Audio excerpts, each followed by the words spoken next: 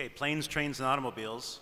So now we move on to trains and trucks and ships, that is freight. So the next panel is repowering freight. And one thing I want to say, maybe in the interest of saving time, we have our programs. They all have detailed biographies of the various speakers, and I'll refer you to those and suggest that we'll actually try to spend a little bit less time on introductions. I'll try to set a good example now as I introduce our moderator for the next panel, Galen Hon. Galen was actually my client when I was leading the consulting team at Rocky Mountain Institute. We came out about 10 years ago to work with the ports of Seattle and Tacoma, and it was kind of a new thing that they actually worked together a little bit at that time. I didn't realize that was actually unusual. Galen was with the Port of Tacoma. He went on to work with the International Council on Clean Transportation and has been in consulting, and then joined Rocky Mountain Institute through its merger with the Carbon War Room just recently, and is now back out consulting. And I'll turn it over to Galen to chair and moderate the panel on repowering freight. Galen.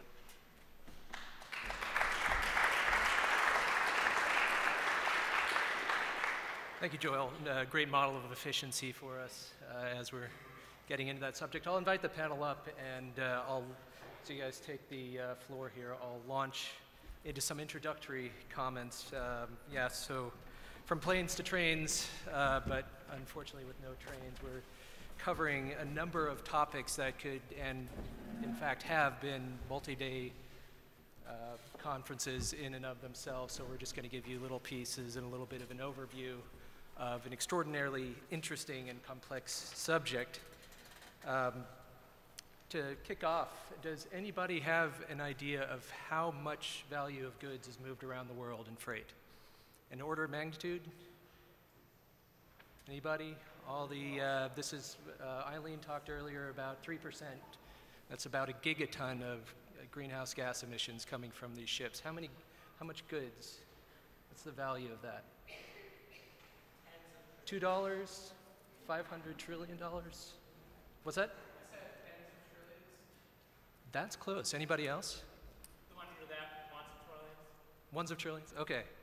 Let's kind of do the Price is Right thing. So $10 trillion is about that. So if put that in perspective, the GDP of China is last year was about 11 trillion. GDP of US is about 18 trillion. So an incredibly important part of the world economy and an incredibly important part of Washington's economy. So I'm going to frame this a little bit. Jill, do you have that presentation I gave you?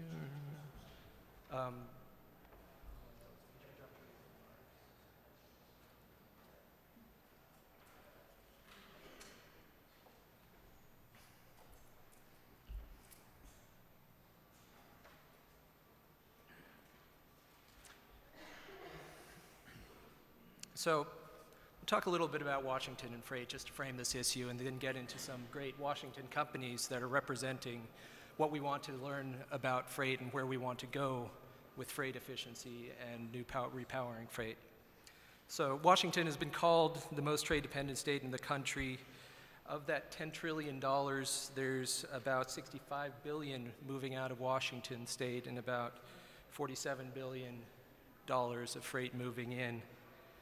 This is goods like corn, manufactured goods, things that move beyond our shipping ports bound for other regions, agricultural manufactured goods that are made in Washington and in demand throughout the rest of the world. I've had Washington apples in the Netherlands, had Washington wine in Singapore, and if you look at the labels of any of the stuff that you have in this room here, you're going to find that it was made somewhere else. And it got here through an incredibly sophisticated network of ships, trains, ports, and people. The widget that you got at the store the other day probably involved the decisions of hundreds of people in a supply chain just to get it here. It probably traveled 6,500 miles going through 5 different modes of transportation. So when you look at Washington, you're connected to the rest of the world. And Commissioner Feldman mentioned earlier about the Port of Seattle. We used to say a thing about the Port of Tacoma. It's the gateway to Chicago.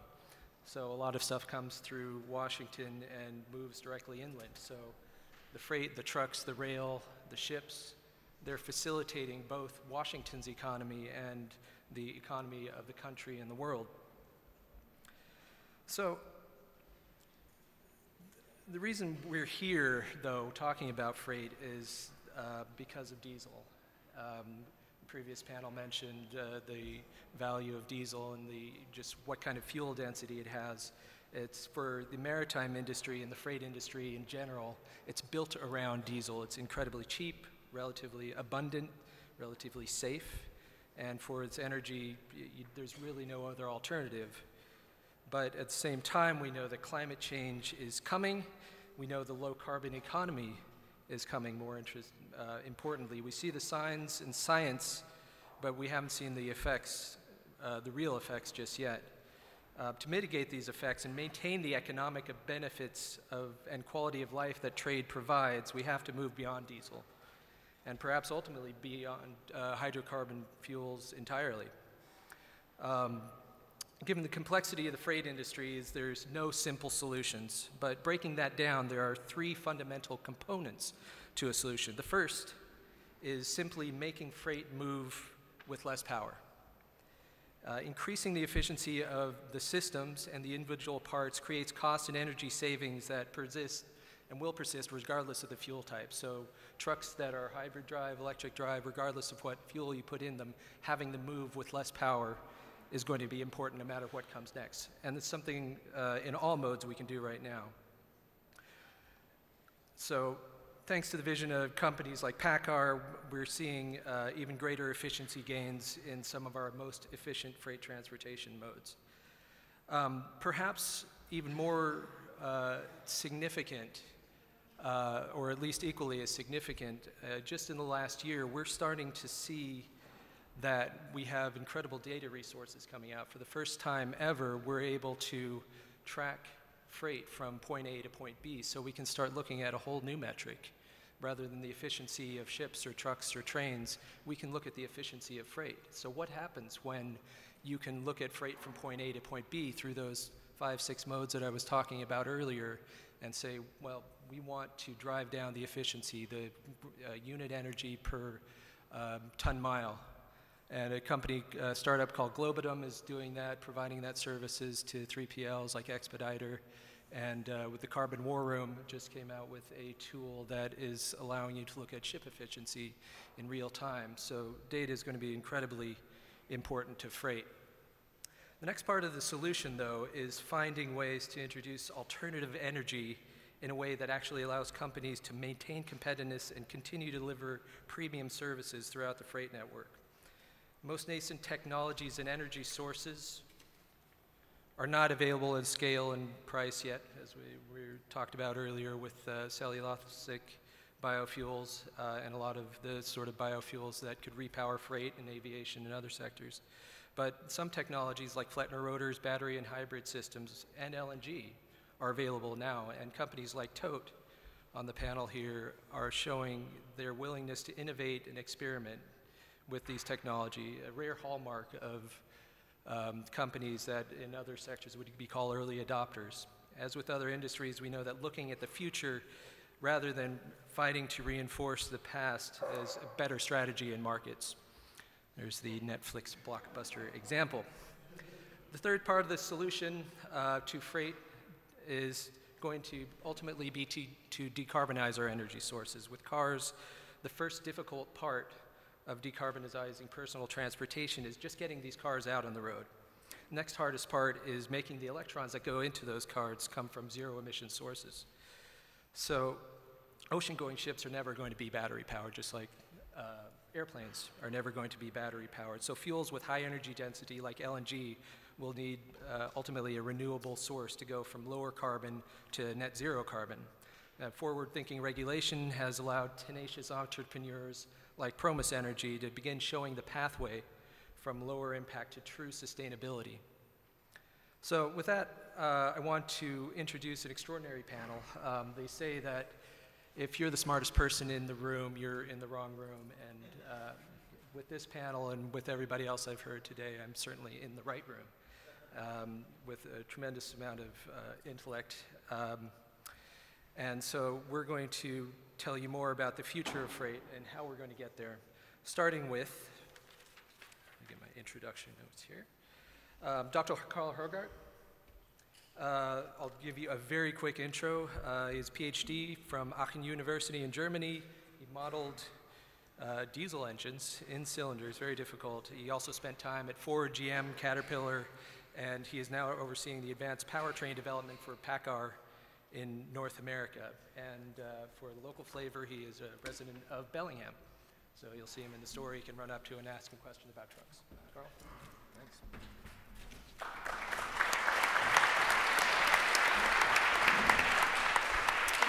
Thank you very much for the kind introduction, Galen.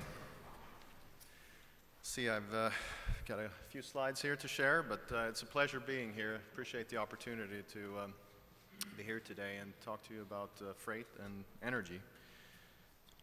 And so, now many of you might not know about PACCAR, but I'm sure you've seen many of our products out on the roads. In fact, last year we sold 145,000 trucks worldwide, and we're the second largest truck manufacturer for heavy-duty trucks in North America under the Kenworth, Peterbilt, and DAF nameplates. We've got we've been around for about 110 years, and we've got 78 years of straight profit. So PACCAR is comprised of 5 primary businesses: commercial vehicles, powertrain, aftermarket support, financial services, and information technology. And they're each contributing to PACCAR's success.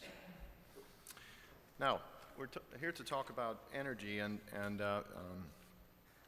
repowering freight. And fuel efficiency is always on the forefront of when we develop our products. And it's important to the end customer, the owner of the truck fleet, the operator, but also in a wider socio-economic perspective, as we've heard earlier today from Eileen. Given how much oil the transportation industry is actually consuming, and trucks among it, and trucks contribute a disproportional amount of, we've got about 5% of the vehicle population, and as we heard today, 23% of the greenhouse gas emissions. But also a thriving trucking industry is key to economic growth, not only here in the U.S. but worldwide. We heard also today that 70% of the freight is transported by trucks.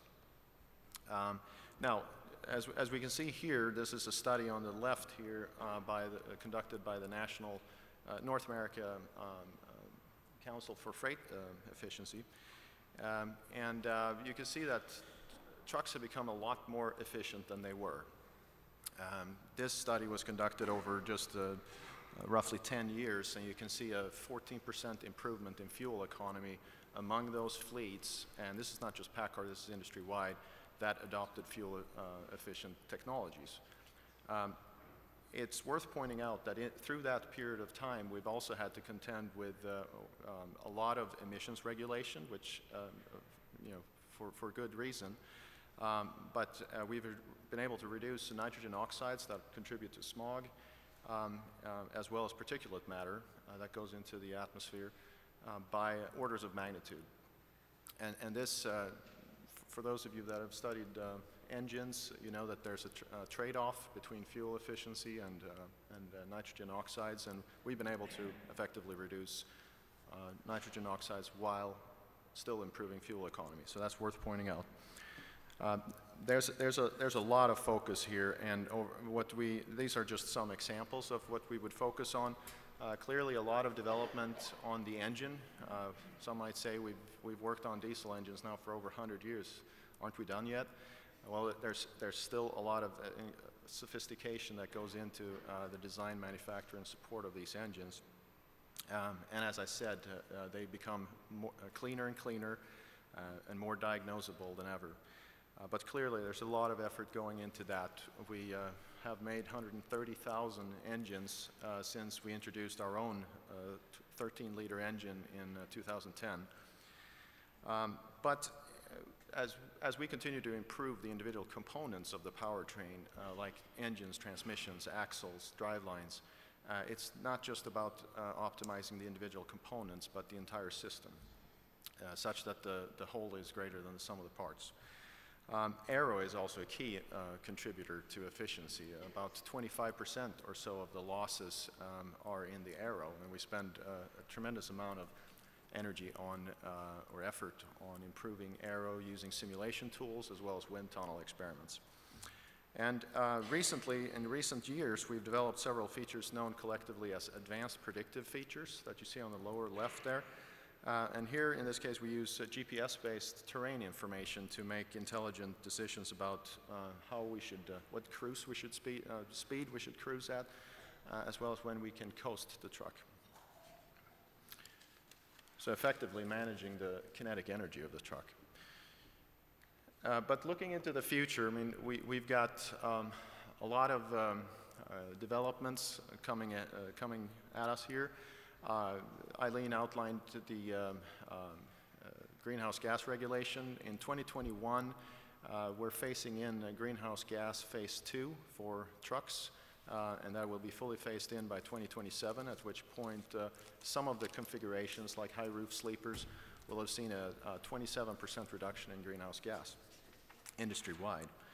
And that's where we're gearing up towards that. In addition to that, there is talk of an ultra-low NOx standard in California, and other states might follow. That is also something we have to be prepared for, and we want to achieve those levels without sacrificing fuel economy. And the other thing I would emphasize here is also that several cities in Europe, and there's discussions here in North America as well, about zero-emission zones.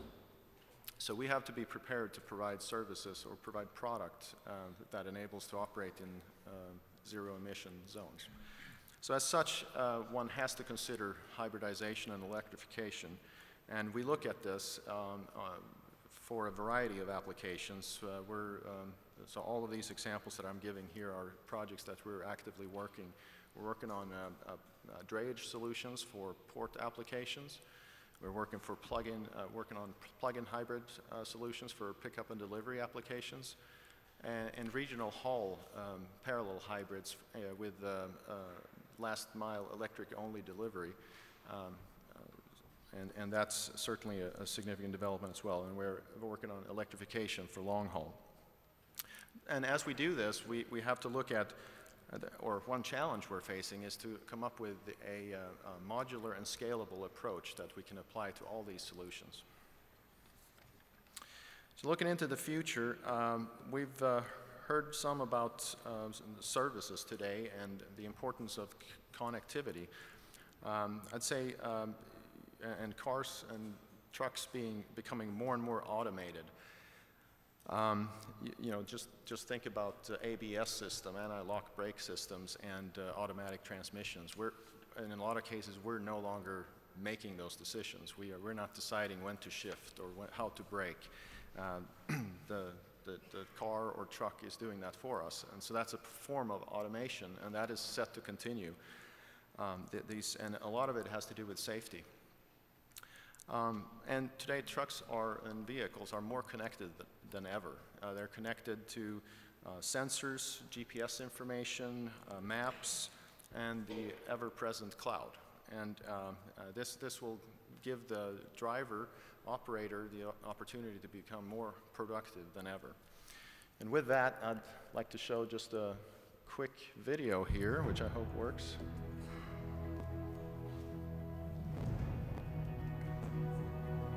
This was all filmed here in the area, by the way. We're at the Tech Center in Mount Vernon.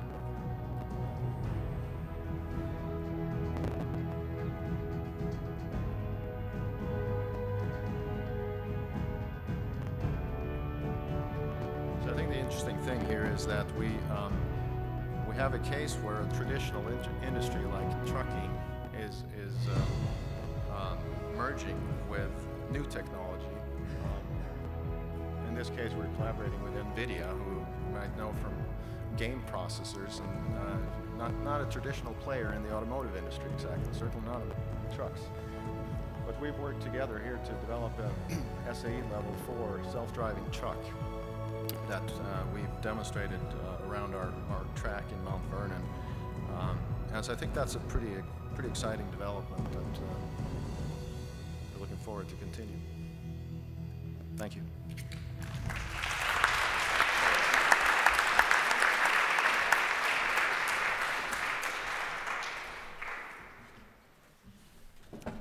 Thanks, Carl. Yeah, it's incredibly exciting that all this is happening just right down the road, too. It's a great Northwest company, PACCAR. Next, we'll move on to Ben Christian from TOTE Maritime. Ben is the Vice President of Marine Services for TOTE. Right now, he oversees labor relations, marine supply chain services, business development, and operations in the Puerto Rico trade. But more importantly for this group, the Puerto Rico trade is served by brand new LNG-powered ships that Ben oversaw the development of just before moving out to where he is now in Jacksonville. He managed the build, both the new building LNG ships and the retrofits of the Orca class that operate out of Tacoma. Ben was a graduate of the U.S. Merchant Marine Academy at Kings Point, which for our little industry, it's like the Ivy Leagues of school, so very important tenure there, but also important for Washington connections. He has a business degree from the University of Washington. Thank you. So my focus and perspective today is from the end user on the freight side. So we're not developing the technology ourselves. We're not going out and producing the fuel. We're the end user. We're putting it onto our ships, and we're hauling cargo for our customers. And that's the perspective we're going to bring to this discussion. This is the Isla Bella. This is the world's first natural gas-powered container ship. It was built right here in the U.S. It was used as technology from all around the world, and it serves the people of Puerto Rico, hauling everything from diapers to cars, back and forth. And there we have 2 of them in service, running reliably and on time, and it's been a huge success. So we'll get into some of the details and what else is involved in our program. So these are just some pictures from the port and also from the green tanks are the LNG tanks. These are cryogenic tanks, so the natural gas is liquefied and extremely cold, and then kept without any refrigeration on board for the length of the voyage. Part of the tank is burned up as we go, and then we refill it every trip. So TOTE is a domestic transportation company, and what we do is we haul freight from Tacoma to Anchorage, Alaska, and from Jacksonville to San Juan, Puerto Rico. So we're in what's known as the Jones Act. It requires ships to be U.S. built, U.S. operated, U.S. owned, and U.S. crewed. So TOTE is part of the Saltchuk family of companies. Just to highlight a few that have a specific Northwest connection, Foss Maritime. There's a Foss tug in Bellingham Harbor right now as I was driving up. Interstate, you'll see their green trucks on the road. They also have some LNG powered trucks. And then Carlisle, which does ice road trucking and logistics to Alaska, heavy haul, specialty freight, and that type of thing. And Saltchuk is headquartered right in Seattle. It's either the largest or second largest privately owned business in the state of Washington, and is women owned. So what got the marine sector really focused on alternative fuels was sulfur. Sulfur in fuel in diesel is a huge issue and is the impetus for the move to LNG in the biggest way. There's 2 lines here. There's the blue line, which is the emission control area. These are areas of the world that have chosen to have a higher standard. Just like California has a different standard than the rest of the country on a lot of issues, certain areas, including the coast of the US and Canada, decided to adopt emission control area and have a higher standard. Now that's being caught up to where the global standard coming up in 2020 is going to drop, and business as usual cannot go on in the marine transportation sector as far as fuels. So what could we do? We saw it as we had 3 options. We could do nothing. We just buy more expensive diesel that's cleaner, has less crap in it. We could install exhaust gas cleaning systems, scrubbers. So we could scrub the fuel after it comes out of a diesel engine and try and clean it up the best we could, and then deal with the effluent or the byproducts, depending on which type of system we had, and see how long that would last until the regulations got tightened up even further, and then you have to come up with a new solution. Or option number 3, which is what we went with, was moving to LNG. And this had the best environmental impact. It was also the most difficult road. So most owners have not chosen this path as of right now. So we replaced our Ponce class ships that in the Puerto Rico trade with the Marlin class. Ponce class were smaller, they were powered by a steam turbine, and they used diesel fuel. We went to a direct drive, so one up and down of a piston is one turn of the propeller. Very efficient, no intermediate stages. We went with larger ships, so we have an efficiency gain in per unit of cargo, and we went with the cleanest fuel possible with LNG. So those 3 things all compounded to the benefits you see here in terms of emission. There's basically no SOx or PM in natural gas, so all of that is coming from the pilot fuel that's burned along with the natural gas in our dual fuel engines. And then the CO2 reductions, you see a tremendous benefit here. That is all 3 of those effects together. If we just switched fuels, it would only be a 25 to 30% improvement in the CO2 profile of switching to natural gas from diesel. That's still a huge deal. On the excellent presentation before, polishing the propeller, all those other things, almost all the owners are doing those already. So this is, what's a big chunk that can come next? Fuel switching is that next big chunk. So our program is very encompassing. We've got the new build Marlin class, we've got re-engineering of the Orca class, which are the ones that go to Alaska, long-term LNG fuel procurement with partners. We're not going out and producing this fuel ourselves or transporting it, but we are having to sign long-term contracts. Development of liquefaction plants. I think that's probably the most politically sensitive of our entire program and the only spot that's met any resistance.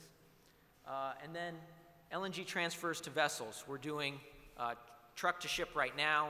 Did one yesterday. We'll do another one on Friday in Jacksonville. So we're doing 50 trucks a week. We'll be replacing that process with a barge. It'll be the first LNG barge in the country. It's being built in Conrad Shipyard in Orange, Texas right now. It'll be done later this year. And then in Tacoma, we're setting up to have a direct pipeline from the liquefaction plant to our ships. So as efficient and as close by and as cold as we possibly can get. So highlighting the furthest along portion of our program is the Marlin class of container ships. The Isla Bea has been operational since October of 2015, running primarily on natural gas. Sister ship Perla del Caribe was out a few months later. They were built by NASCO Shipyard in San Diego, one of the few large commercial yards in the country. And we are the first user of a company called MAN's MEGI engine. So it's a large slow-speed engine, very high efficiency that runs on natural gas.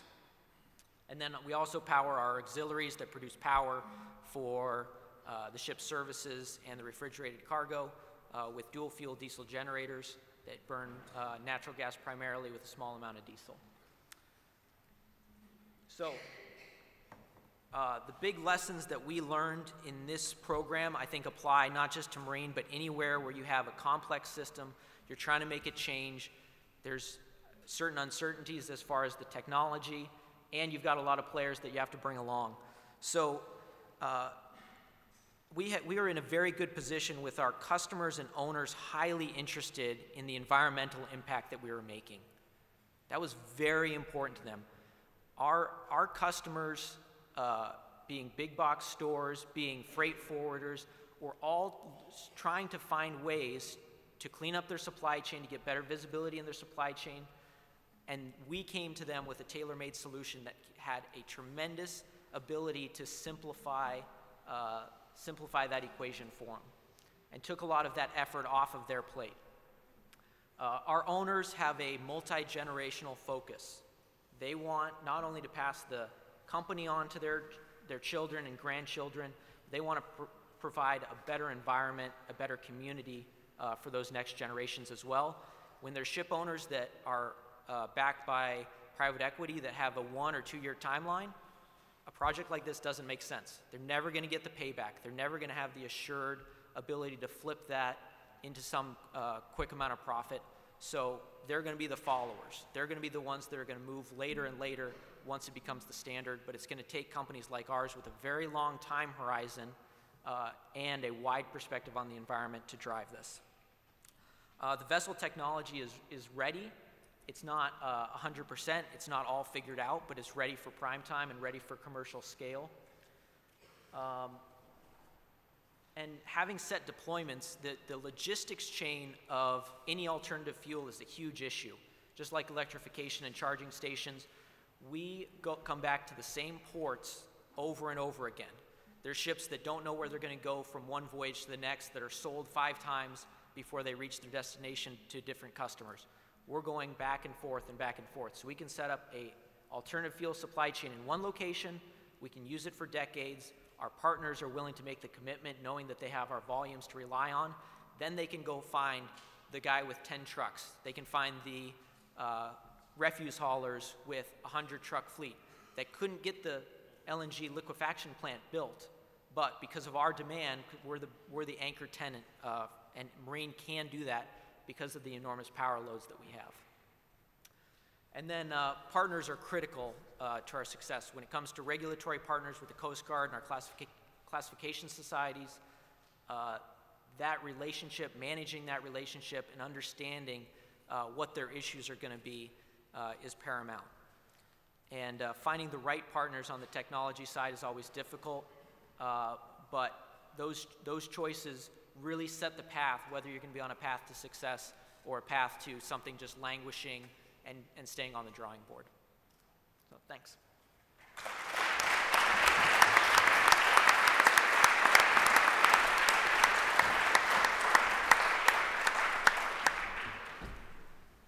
Thanks, Ben. And I hope you're all seeing the solutions to freight repowering coming together here. It's not enough that we have the fantastic solutions measures from companies like PACCAR, but you have to get companies to actually use them. And the TOTE as a great example of a company that's willing to both take a risk and look to the future, and not just that, but talk to their customers, talk to the big box stores and say we have a common approach to this solution and get everybody on board to use the solutions. Helps accelerate all of these technologies out into the world. But to wrap this up and to talk about the third component of the solution, going to net zero, going to the full decarbonization, Dan Evans is the president of Promus Energy based in Seattle. He has many, many years of experience in natural gas and methane project development. He's going to tell us about a fantastic project that's just come to fruition in Yakima.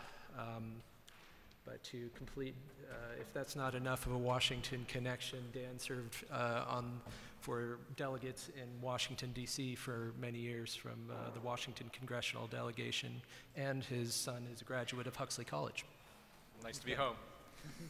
And I realize that I'm standing between you and break, and I'll try to wrap this up in 10 minutes or less so that we've got a few minutes left anyway at the end we'll have time for questions.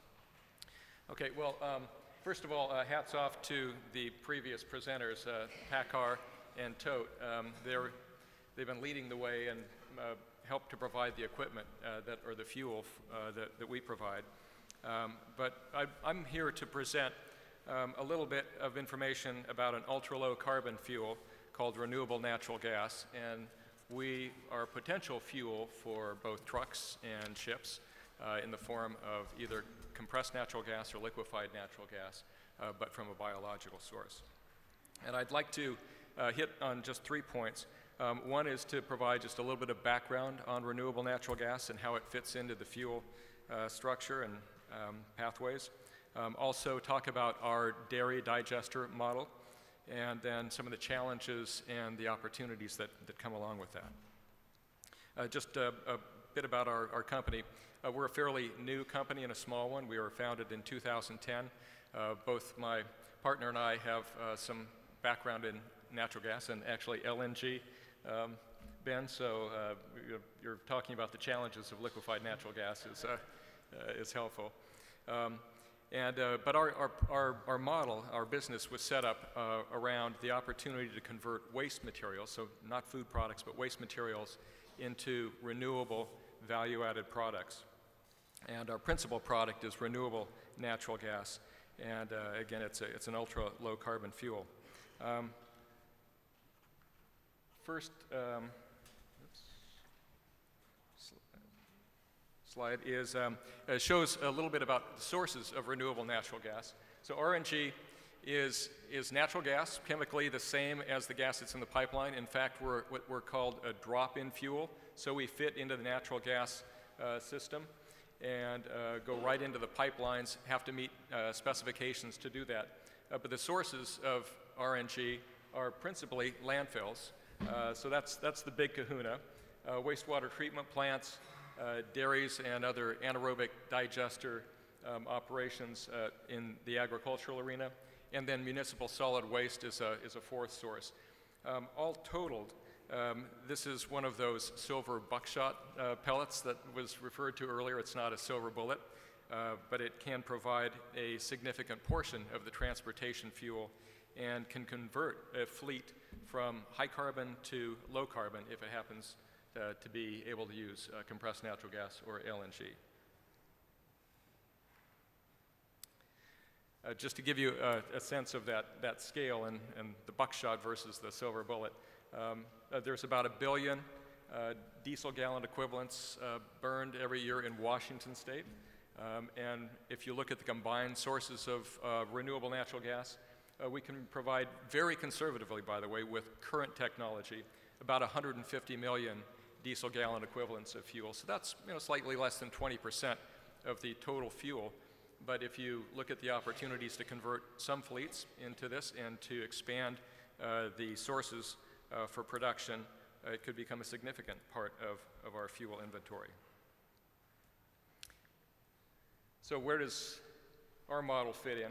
So our project model is based on principally manure. So we're going to take a dive into that arena for just a moment. We can also use, though, other organic non-manure products like apple waste. So treetop, for example, that produces a lot of the apple and pear and other fruit products in Washington State is one of our providers of feedstock.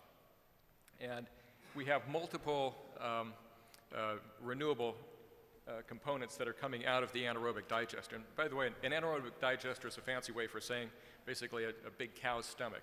It operates on a slower time frame, but in about 20 to 22 days, we feed manure through our mesophilic digesters, goes through that, and basically we're extracting the carbon.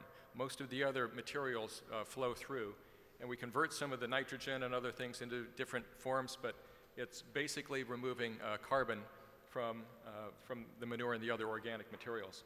And the products we get off it are, again, principally renewable natural gas. That's about 85% of our revenue, and we'll show you where that revenue comes from in a moment. But that's the major product.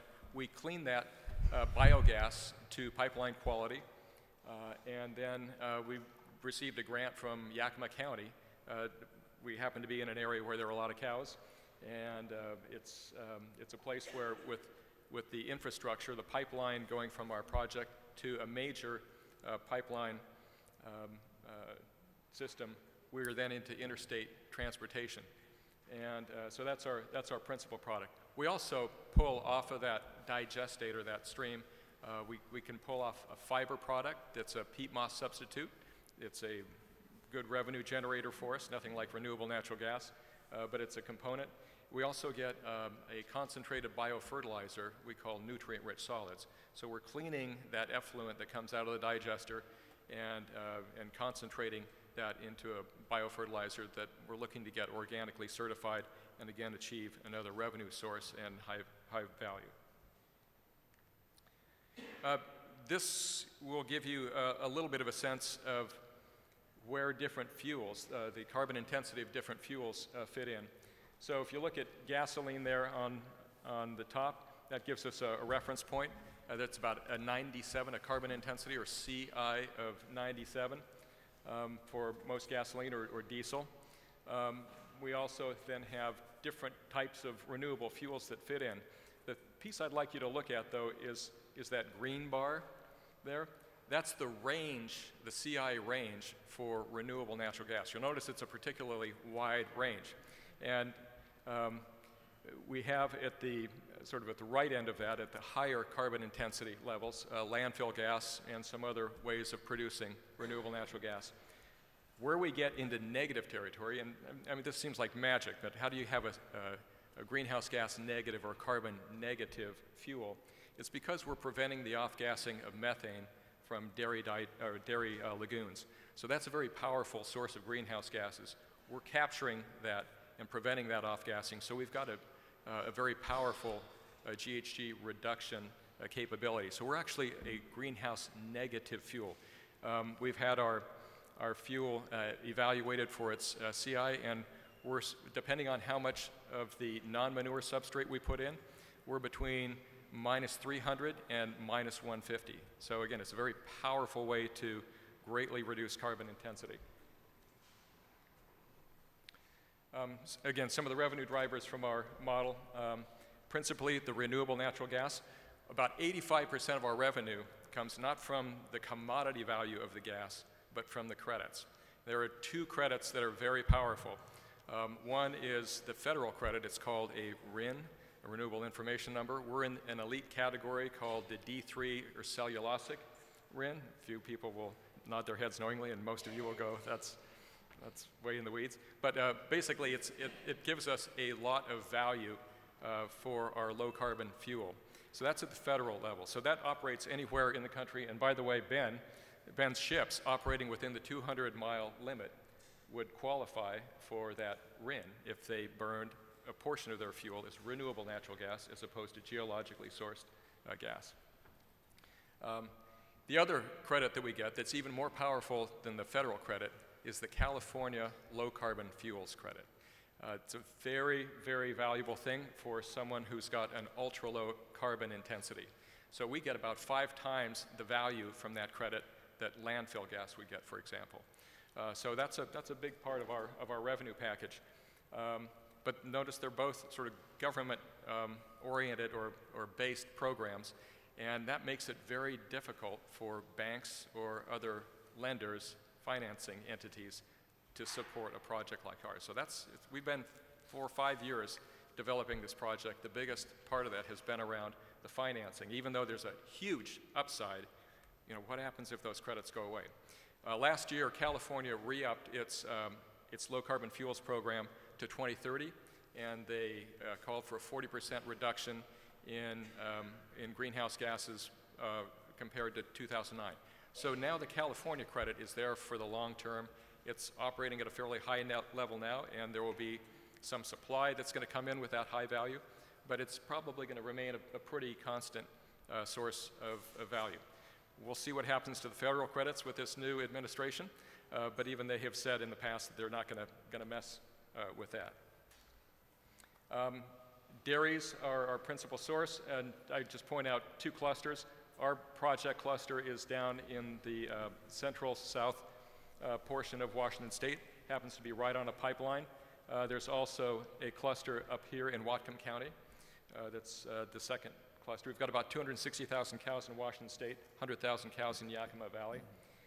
We also have to build close to the pipeline to be efficient and to put our fuel into the pipeline so it can be transported to places like California or Oregon, where they have an LCFS credit. We don't have one in this state yet. The governor made a valiant effort about 2 years ago. Ross and others, Eileen, were involved in that. And we had the senator, the home senator here, Doug Erickson, was one of the principal opponents of that. And he's looking at a federal job now, so maybe there will be an opening. We'll see.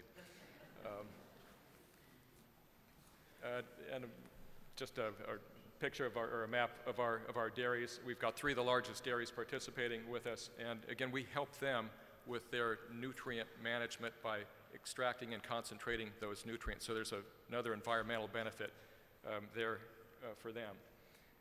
The project involves 13,000 cows, about a little more than 10% of our feedstock is non-manure materials like apple pumice from treetop.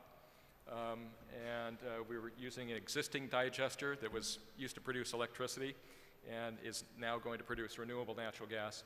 We've got a 3-digester system feeding into a centralized gas cleaning unit that will produce about 9,000 diesel gallon equivalents of fuel a day, as well as the biofertilizers in that fiber product.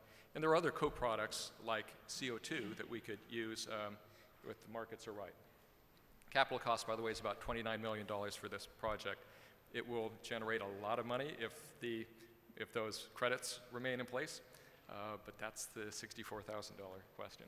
So the policy issues and some of the issues and opportunities for us are, there's a lot of value and a lot of money to be made potentially in this arena, but these are young markets, these credit markets especially. California is now maturing, and we've got about 10, 12 years of certainty there. Federal program has a couple of years behind it, and there's, for any of the venture capitalists in the room here, there's a great opportunity to figure out a niche here on how to provide a floor for some of these credits, make a bet that they're going to be around, and to take some of the upside. That's an opportunity. Natural gas vehicles. So PACCAR and others are building natural gas-powered vehicles. There's not a huge market for them now. It's mostly returned to base fleets because we don't have the fueling infrastructure. Marine is moving perhaps into the LNG space, and so there's an opportunity there. But with the credits, there's an opportunity actually to provide almost free fuel to, or maybe even free fuel to the off-taker, and have a very low-carbon fleet. Pipeline access is an issue, and there are some things that we can do about that that we won't go into now, but I'll stop in favor of a couple of questions. Thank you very much.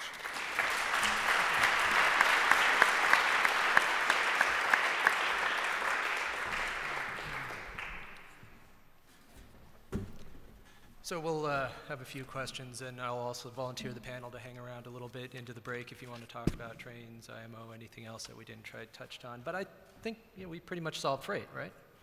We've got the solution all laid out here. We at least felt all the different parts of the elephant.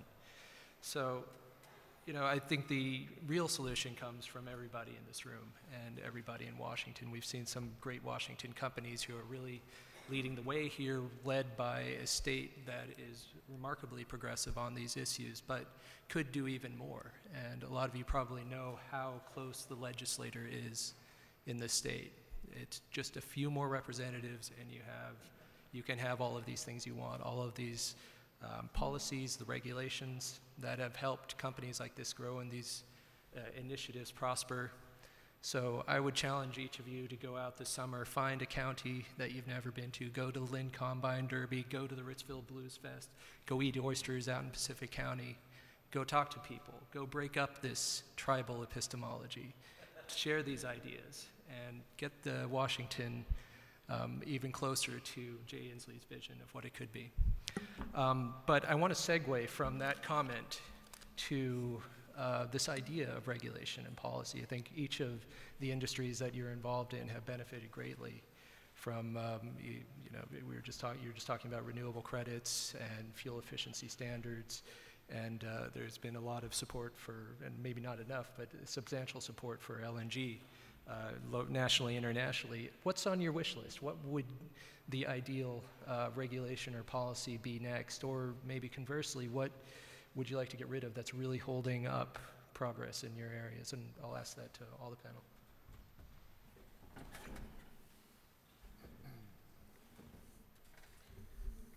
Yeah, I can go first. I think with the greenhouse gas, we have a regulation that is very well aligned with what the end customer wants: a better fuel economy.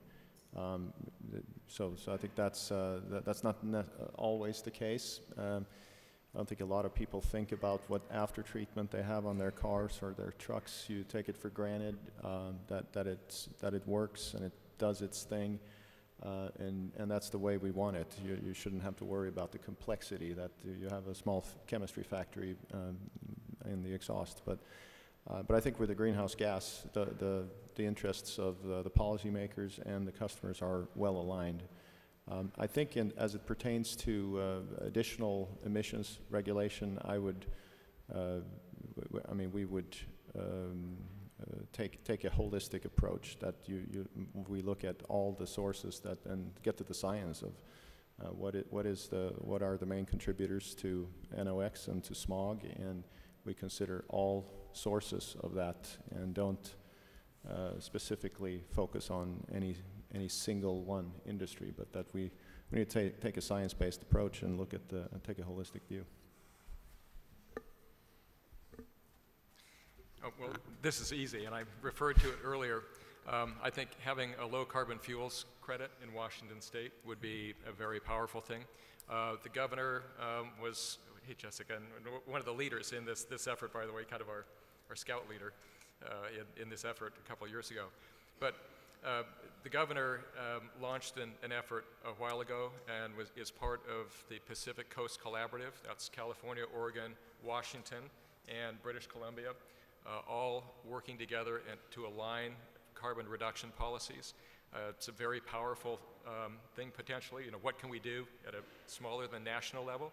It's to galvanize in an area like this, the 5th largest economy in the world if you take them together. So that's a very powerful economic entity to drive change. And we're sort of the missing piece of the puzzle right now. And figuring out how we get that low carbon fuel standard credit in place, because right now all of our fuel is going to California because of that powerful economic incentive. Oregon has just passed and adopted an LCFS program that's starting to build up to that level. And if we could do the same thing, it would be a very powerful thing for renewable fuels in Washington State. I think there's probably a number of things on the wish list. I know ports in Northern Europe, Hamburg, Antwerp, are discounting the port fees for users of LNG, and that's something that hasn't been seen in the U.S.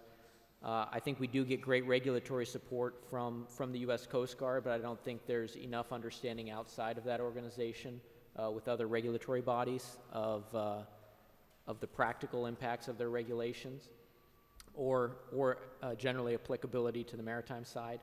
But I think I'd take it kind of a different way of, I'd like to see more of a pull from our customers, and that means more of a pull from everybody here and consumers writ large for asking companies, what's in your supply chain? What are you doing to improve the carbon intensity or the NOx profile of your supply chain?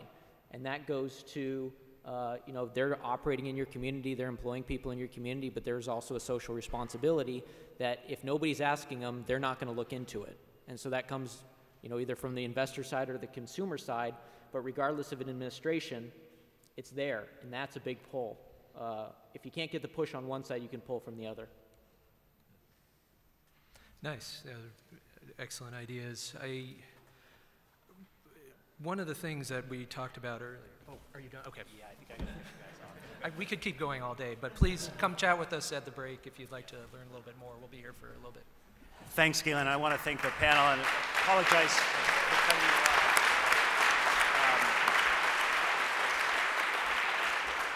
I also want to award Carl the award for the coolest video visuals, and thank PACCAR again for being one of the sponsors of the event. Absolutely. And for all your colleagueship and collaboration. And so we'll have a break for about 10 minutes. We have planes, trains, automobiles, so we have personal mobility coming up in the next panel, and then policy. And so we'll return to the policy issues one more time.